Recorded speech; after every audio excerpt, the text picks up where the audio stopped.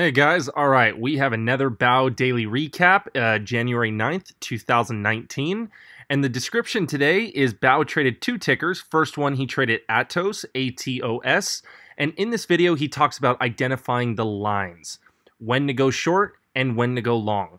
The next one is AXSM that ran recently. Day 3 and how to play SSR and the SSR Trigger. All right, guys, let's get into it. Hey guys, welcome to Daily Recap. Today is Wednesday, January 9th, 2019. So the market's been pretty slow for small caps. What do you guys think? It's pretty slow, huh? It's so as I said in my IG live, man, when things are slow like this, you have to be more careful because there's not many opportunities for you to make back your loss if you do lose. And when things are slow, what happens is the algos take over because liquidity is gone. They control the game. They are most of the liquidity. If no one touches a button, they're the algos that are fighting one another back and forth. And these algos are quick, dude. They do illegal manipulation in which the government lets them because the government's kind of stupid.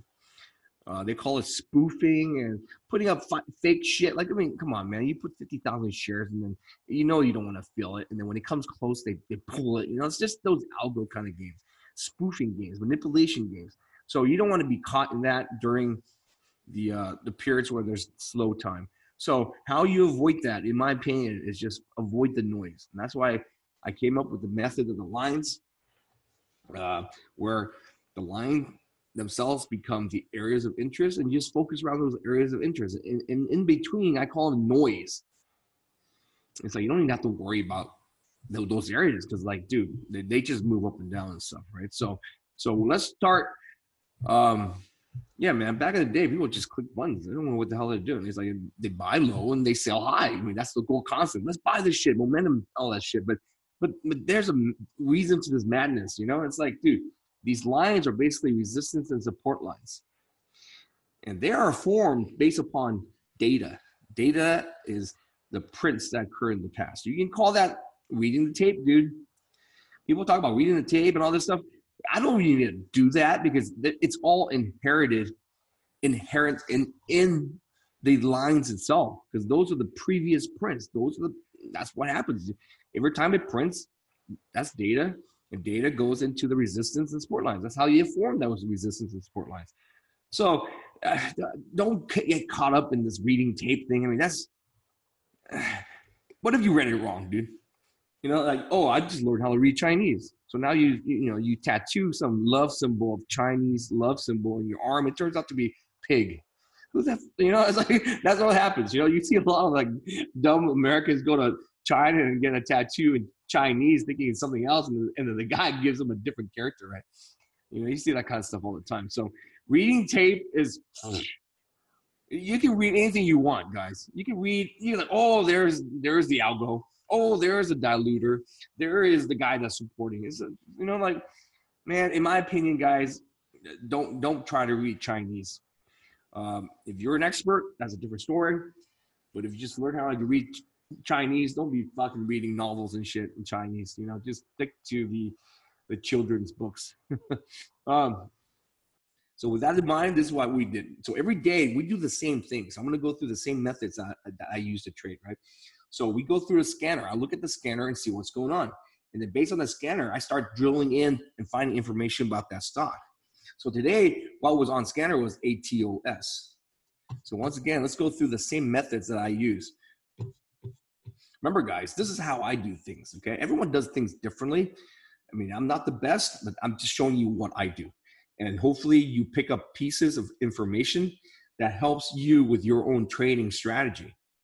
I'm not here to tell you to copy my strategy because it's the best, because it's definitely not the best.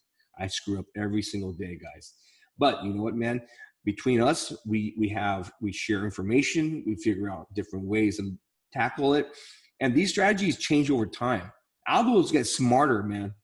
If you're trading the same style you're trading for the past 20 years, it's not cutting it anymore. But you know what's good about the lines? It's been solid for decades, centuries. Sam found the lines all the way back in the 1900 with the Peter Wyckoff, right? I mean, dude, it's crazy because it's basically the simplest technical analysis you can get. Resistance and support. You can't. I mean, this is the easiest, the simplest thing you can do for technical analysis. Once you learn the basics, of course, you can go back and get a PhD and a master's degree and add your own indicator, more complex indicators. But for me, man, as a simple day trader, guys, at this level, this is enough for now. You'll learn more as you get along and you implement it yourself. But I just want to teach you the simple lines, right? And so let's figure this out. That's how we looked up, and let's figure out the research. So ATOS. First thing I always look at is the float, dude. The float determines how aggressive I could be with my orders. If it's a large float, large as in well over 10 million. And you also have to look at the price, dude, though. You have to look at the market cap.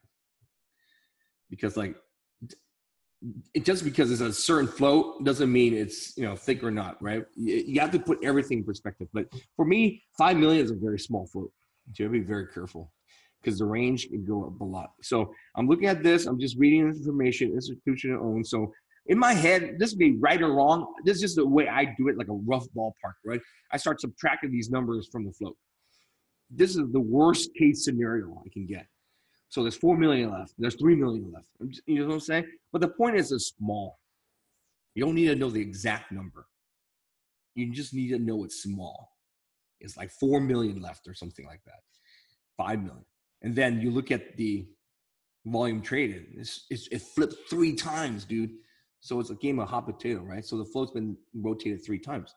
And so it gets me, you know, so when I see this volume, it's like 500,000 in the beginning. It's like, it gets me excited. I'm like, dude, the stock was trading 123 and this morning it was like 170. It gets me excited. I'm like, holy crap, there's meat on the bone. So the second thing I always do is I go and look up the filings just to see I look at the news to see why the news up. I'm like, oh, cool, phase 1. I like the phase 1 bullshit. Phase 2, dude, you saw what happened to AXSM, man. You know, you don't want to be touching phase 2 stuff, man. I've lost so much money. Most of my losses have been phase 2. We're not going to get into why maybe later, but I mean, I'm not an expert on this enough. It's just phase 2 is like, and what's good data phase 2, it means it's getting kind of legit, man. The companies get legit. And so they need more money, of course, for the phase 3. And so you start slamming it, shorting, thinking that it's big dilution, and then you get caught. But we'll talk about that when we get to the AXSM. So, you know, you read this stuff. It's like, okay, phase 1, successful versus starting. So there's another keyword. This one, at least, is done.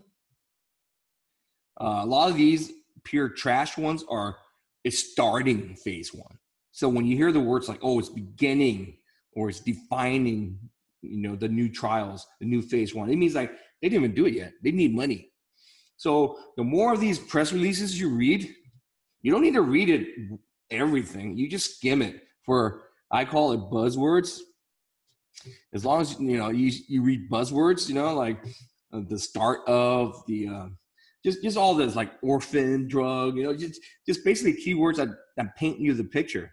So the best scenario would be, oh, they're beginning, or they just submitted an application for phase 1. That means that they're like so far away. They need to raise money. You know what I'm saying? So in this case, so they're like successful. Like, you don't need a word. They basically, the word you're looking for is completion, at least, right? So, but now you know that they complete phase 1. They need money for phase 2. So those are the things that goes through my head.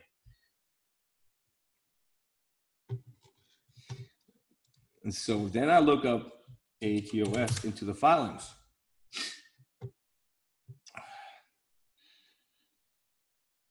It's been a while since it did any sort of dilution, right? So then I talked to Chicago, and he goes, there's no dilution. So that confirms it.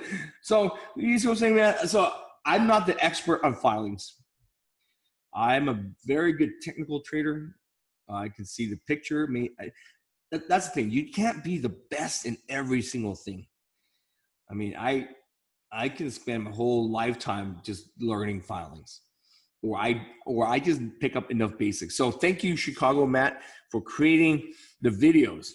So he's creating a video series for us on how to read these filings. You guys gotta watch it, dude. It's for members only, and it's amazing, dude. So I mean, this is what MIC is about. So I thank Chicago Trader Matt for helping us out with these videos, because now we can at least learn how to read them right. I mean, shit, dude. For a long time, I was blind. I didn't know any of this stuff. Oh crap, ATOS. So now the resistance would be here. Oh shit, I forgot to cancel it. This is what I call house cleaning.